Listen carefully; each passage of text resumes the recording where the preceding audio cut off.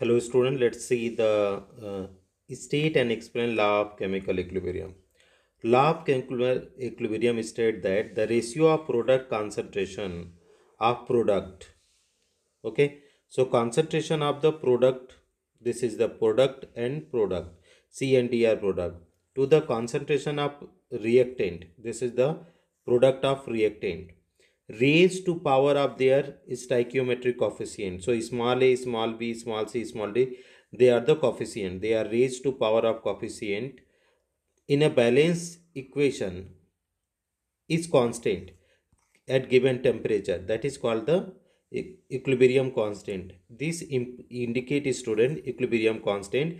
What the is the product of concentration of product raised to power coefficient with ratio product of reactant raised to power coefficient student, that is called chemical law of chemical equilibrium.